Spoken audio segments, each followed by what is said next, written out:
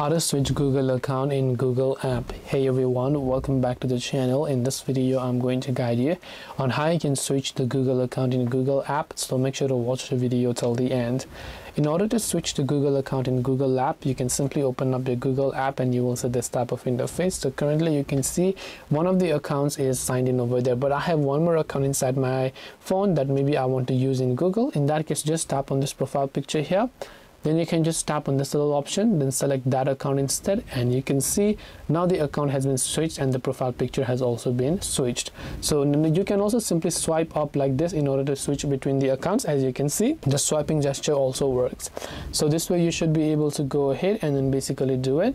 Hope this video was very helpful. If you have got any more questions, queries or doubts, feel free to leave them down in the comment section below. Thank you for watching till the very end of this tutorial, and see you soon in the next video.